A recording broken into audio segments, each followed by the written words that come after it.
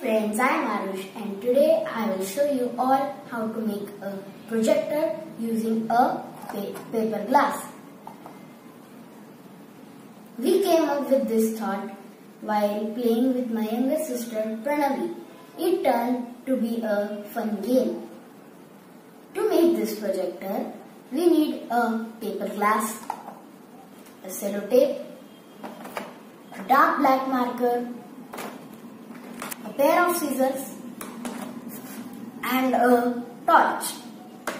Let us begin. We all have such a paper glass at home. Cut the bottom part of the paper glass which looks like this. Then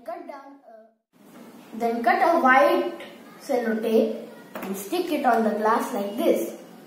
Then using the dark black marker, you can draw any picture on the sellotape like this. I have made 4 to 5 shapes. First turn off the lights, then turn on the torch and place a paper glass in front of the torch like this. And this is how we can see different pictures on the wall. And this is how we made a simple projector using a paper glass. Thank you.